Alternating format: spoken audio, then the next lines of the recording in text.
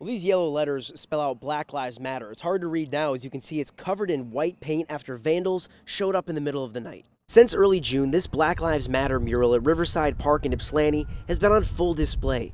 But this weekend, it was covered up in the middle of the night. It's sad.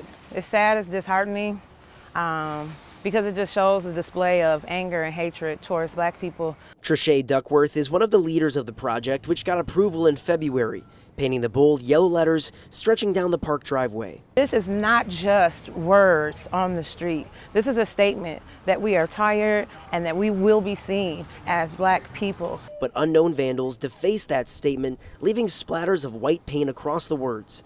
The city's mayor stopping by to see the damage. We've had some really racist incidents in Ypsilanti in years gone by, but nothing like this right now. The mayor says this project was meant to unite the city, and the division has to stop. Each one of us needs to look inside, pull up our biases, deal with them, and get rid of them.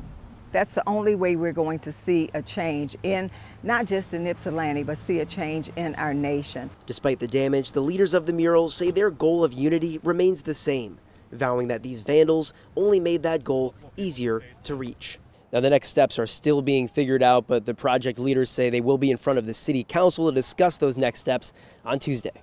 Reporting in Ypsilanti, I'm Brett Cast, 7 Action News.